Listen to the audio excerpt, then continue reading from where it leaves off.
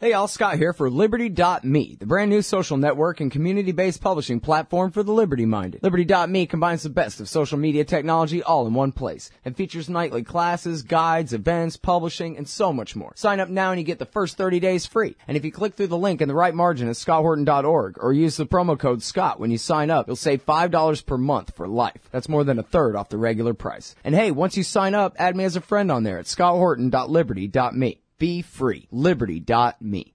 All right, I'm Scott Horton. It's my show, The Scott Horton Show. Welcome back to it. Yes, the website, it's fixed. So it's a true statement when I say full interview archives are there for you at scotthorton.org. More than 3,500 interviews now going back to 2003. And actually got a note from a guy said he's about halfway through them all now. That's a lot of me. You sure about that? All right. Well, if you say so, man. Next up is Tyler Cullis. He's at the National Iranian American Council over there with Trita and Reza, doing work to promote peace between America and Iran. Welcome back to the show. How are you doing, Tyler? I'm good. Thanks for having me. Good. Very happy to have you here, and very happy to be running your piece, A Cautionary Tale, as the spotlight article today on antiwar.com. I think it's a very important one, and that's why I made it the spotlight. How the mistaken claims of one hawkish think tank put at risk the prospects for a nuclear deal. So I guess let me just sum up real quick. We're in the middle of still working on a final nuclear deal, but we've been, the IAEA has reported a lot of really good progress, on implementing the interim agreement reached, a year ago, November. And, they had another extension, so they didn't succeed this November, but they're still working on it. And you're saying here that there's this think tank in Washington, D.C. that's throwing a monkey wrench in the works. So give us the lowdown.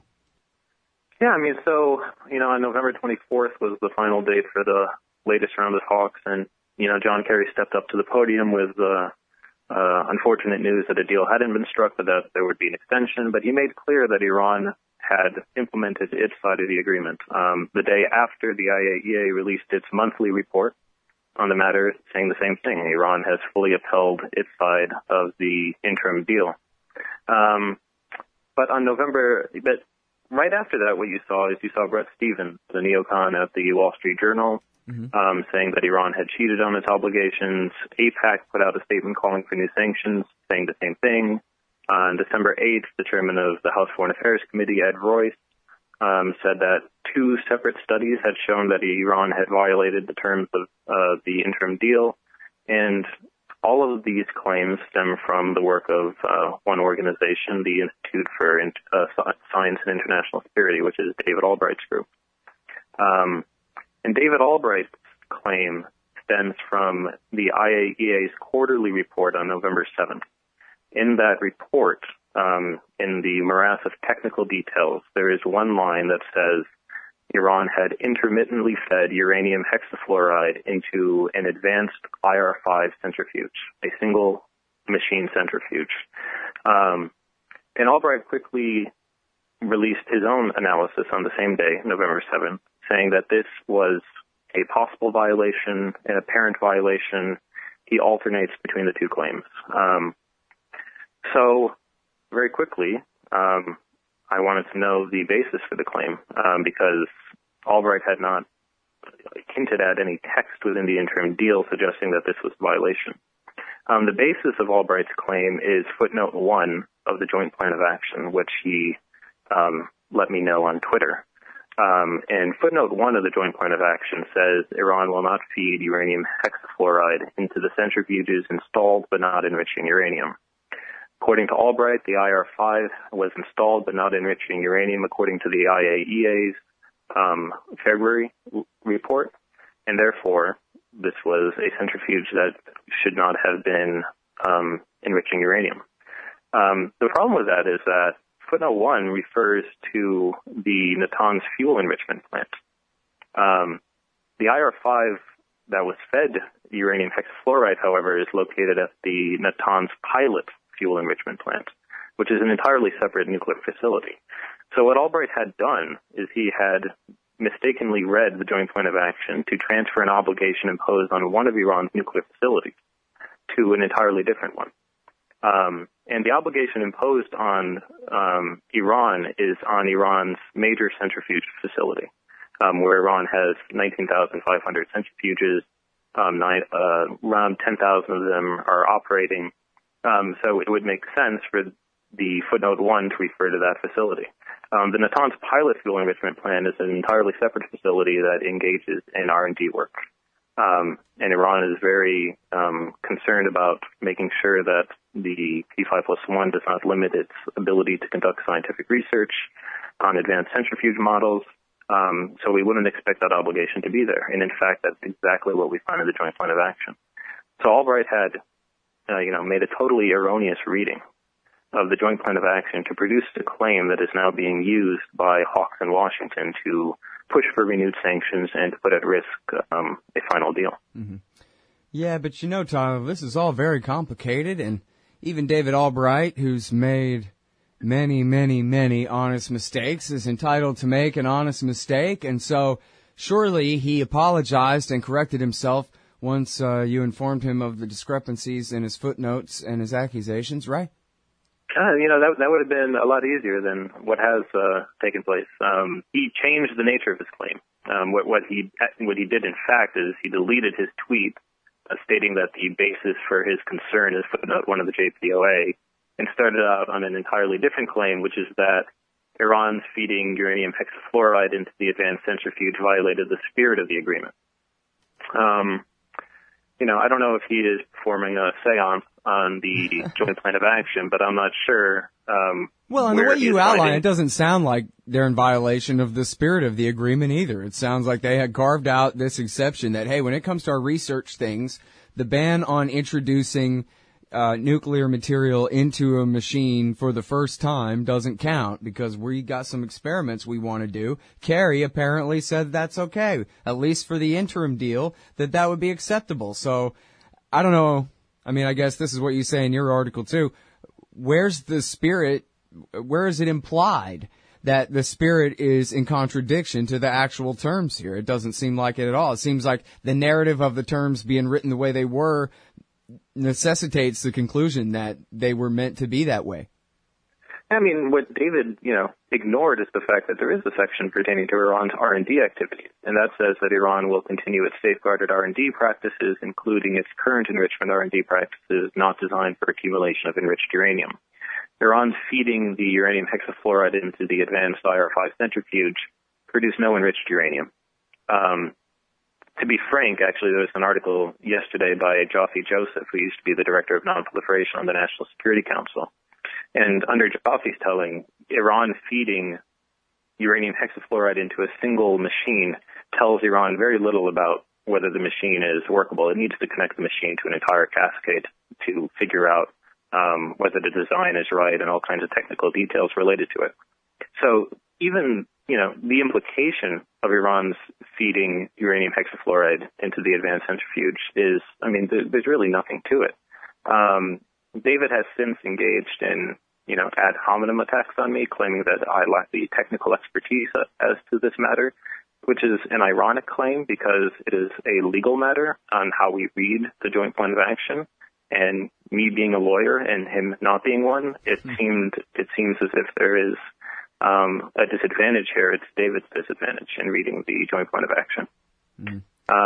This has continued since the article's been published. He continues to engage in ad hominem attacks rather than to retract his claim and correct the record, which would be a much easier approach. All right, now, just how severe do you estimate is the threat to the negotiation based on this trumped-up nonsense from ISIS? To some extent, it doesn't take much for many members of Congress to push for new sanctions, but this provides them an excuse. It provides them a convenient way to say, this was exactly in Chairman Royce's statement on December 8th. Look, we have a study showing that Iran is in violation of the Joint Plan of Action. How can we trust them to adhere to their obligations under any final comprehensive deal? Why are the negotiators, even in Vienna or now Geneva, talking to Iran? It doesn't matter. Iran's going to cheat. They're a determined cheater, so there's no point to this whole charade. And that's a very dangerous mentality to take here, especially when, according to the United States, according to the International Atomic Energy Agency, Iran is adhering to its non-proliferation We'll be right back in just a sec, Tyler.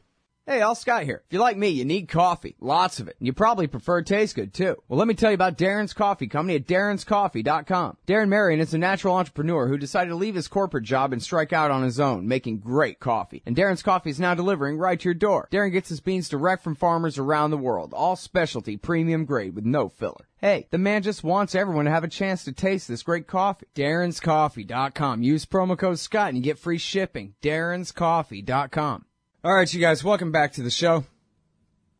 I'm Scott Horton. I'm talking with Tyler Cullis from the National Iranian American Council.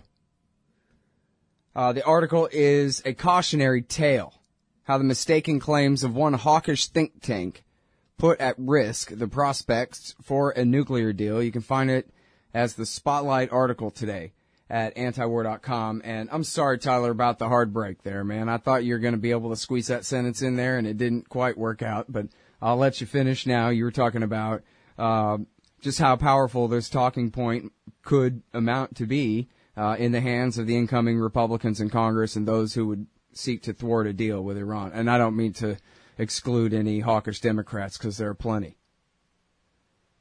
Yeah, people are looking for an excuse to kill this deal, to support a renewed push for sanctions, and claims like David's make it a lot easier for them to do so. And this is troubling at a time in which, according to both the United States, according to the International Atomic Energy Agency, Iran is upholding its obligations pursuant to the Joint Plan of Action. This is a troubling situation. Yeah. All right. And to remind people and wrap up, and for people just tuning in here, the complaint is that they have fed, according to the IAEA, who apparently didn't complain about it or think it was a problem for obvious reasons, according to the IAEA report, they fed some uranium hexafluoride gas into this advanced model centrifuge, and Albright tried to make a big deal about it, as though under rules that apply to an entirely different place, an entirely different plant, an entirely different set of centrifuges, the ones that are already running, producing industrial grade enriched uranium there at the plain old Natanz facility, not this smaller research facility. And the deal there was you will not add any machines to your cascades that you're running now. You'll leave things as they are and not expand. And then, now we're at the point where the Republicans get to say, see what cheaters they are, those dastardly 12th Imam believing fundamentalist, Islamist, terrorist, nuclear bombers. How can we possibly deal with them? The Democrats selling us out again, all that kind of thing. And now they rule both houses of Congress, whereas at least Harry Reid was willing to go along with the president on this. There's no reason to count on that for the upcoming Congress at all, really. That's a big problem, but now everybody's caught up, if I got that right, Tyler. No, that's right. Totally true. You can actually go back to the November 24th. Every month, the IAEA puts out a status update on Iran's implementation of the Joint Plan of Action. The same day that the diplomats left Vienna, November 24th, the IAEA confirmed, as the language, confirmed that Iran has continued its safeguarded R&D practices, including its current enrichment R&D practices, not designed for accumulation of enriched uranium. That language comes precisely from the Joint Plan of Action. The IAEA confirms that Iran has continued its safeguarded R&D practices. No violation was cited in that report. Yeah, same old. And, I like to mention, and you don't have to because I know people have different takes on this, but I'm a full Gareth Porterian on this issue, that it's an entirely manufactured crisis, that Iran never had a nuclear weapons program at all or any serious intention to develop nuclear weapons, banned as the project was by both ayatollahs that have ruled the place since 1979. And that all of the so-called evidence, everything David Albright has ever said to David Sanger at the New York Times or what's his copycat over there at the Washington Post to these guys, is always hype. For years, they referred to Iran's illicit nuclear weapons program as though it was just a thing that existed somewhere in time and space, though no one ever asked them to describe what the hell they were talking about because it just wasn't true. And so I like to drive home the point to my audience that this is a great opportunity to put a huge fake issue to bed. It's an outstanding issue that prevents the end of the American-Iranian Cold War, which is to the detriment of the Iranian people especially, but to the Americans and world peace in general as well. And it's nonsense. So to think that somehow we're going to let one more small little piece of hype from David Albright, who has never been right. He's basically Bill Kristol over there, but on the Iran nuclear issue only, as far as his batting average and all that kind of thing, that we're going to let some false factoid disrupt this most important negotiation when the solutions, in fact, I guess I'll figure out a way to end this in the form of a question about what's even outstanding at this point. It ought to be easy enough to put this thing to bed and move forward and have, I don't want to be allies with Iran, but we can have a peaceful relationship with Iran just like any other state on earth. And so, yeah, that's my sermon on the thing. I don't know if you want to talk about the politics of it at all, but I guess if you're desperate for me to ask you a question at the end of that rant, it would be, what's outstanding between, never mind Albright, but between Kerry and Larijani here and these guys to be worked out? Yeah, I mean, there's two major issues. One is the size and scope of Iran's enrichment program. And the second one is the size and scope of Iran's sanctions relief. And these two things need to be traded against each other. And both parties have so far been more interested or more concerned about maintaining leverage over the term of a final deal rather than making the compromises necessary to get to a deal in the first place.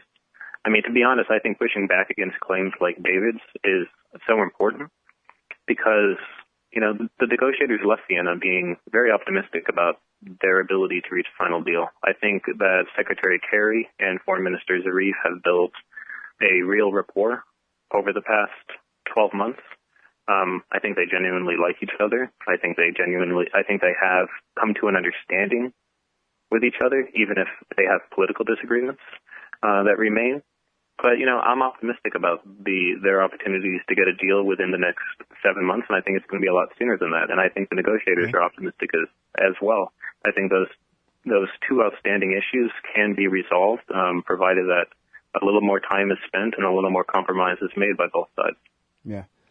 Well, and now, so what all more compromising do the Iranians have left to do? Because the sanctions seems like America owes them the relief, from my point of view, for what they've already been willing to give up, and as far as, you know, the numbers of centrifuges and that kind of thing.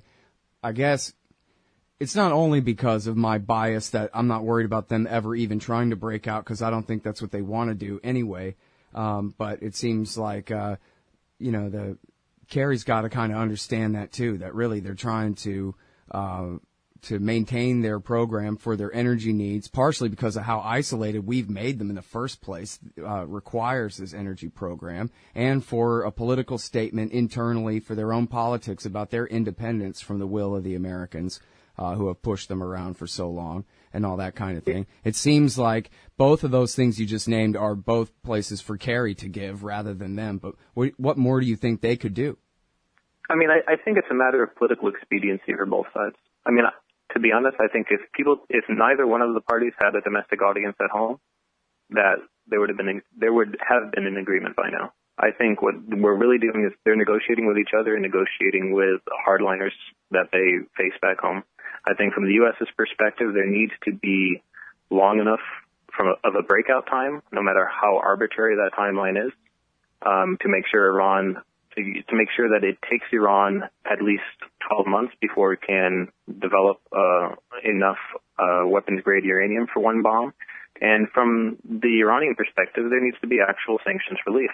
And the U.S. has been unwilling thus far to provide the significant sanctions relief that will, in turn, ensure that Iran provides, you know, compromises on elements of its nuclear program as well. You know, both sides need a political win in order to be able to sell this at home. And to that extent, I'm sympathetic to both positions. But I think there's areas for compromise here. I think there's ways for each side to get what it wants under a final deal and for each side to be able to sell that deal at home. Well said. Well, I sure appreciate your optimism, and I'm trying very hard to share it, Tyler. I sure would like to see this issue put to bed, and I do agree with you. It does seem clear that John Kerry really wants to do this thing. I don't know whether he's going to finally actually do it or not, but, it's not just, another kind of pretension like the negotiations of 03 through 05, that kind of thing. I mean, this is a real effort. It would be a real shame for it to fall apart. So I agree with you. That's why I got you on. That's why I'm running your article as the spotlight today on antiwar.com, is because I agree that there has to be pushback on every bit of this false narrative seeking to undermine this thing. It's of such great importance. So thank you very much for your work here, and of course the article and your time on the show today. I appreciate it. No, thanks for sharing it, and thanks for having me. All right, y'all. That's Tyler Cullis. He's at the National Iranian American Council. That's NIACouncil.org. NIACouncil.org. And we'll be right back with Jeffrey K. right after this. You hate government? One of them libertarian types? Or maybe you just can't stand the president, gun grabbers, or warmongers. Me too. That's why I invented LibertyStickers.com. Well, Rick owns it now, and I didn't make up all of them, but still, if you're driving around and want to tell everyone else how wrong their politics are, there's only one place to go. LibertyStickers.com has got your bumper covered. Left, right, libertarian, empire, police, state, founders quotes, central banking. Yes, bumper stickers about central banking. Lots of them. And, well, everything that matters. LibertyStickers.com. Everyone else's stickers suck. Hey, all, Scott here for Whole Food Multi-Complete at WholeFoodComplete.com. Whole Food Multi-Complete is an entire supplement program in one bottle, containing 100% RDA of vitamins and minerals, plus live probiotics, digestive enzymes, antioxidant herbs, energy nutrients, and more. It's made in America using real foods and live probiotics. No chemical synthetics. It's soy-free, gluten-free, and independently tested and verified. They're so sure you'll love it, they're taking 20% off your first order with coupon code Scott Horton. Satisfaction is guaranteed at WholeFoodComplete.com. So you're a libertarian, and you don't believe the propaganda about government awesomeness you were subjected to in 4th grade. You want real history and economics. Well, learn in your car from professors you can trust with Tom Woods' Liberty Classroom. And if you join through the Liberty Classroom link at scotthorton.org, we'll make a donation to support The Scott Horton Show. Liberty Classroom, the history and economics they didn't teach you.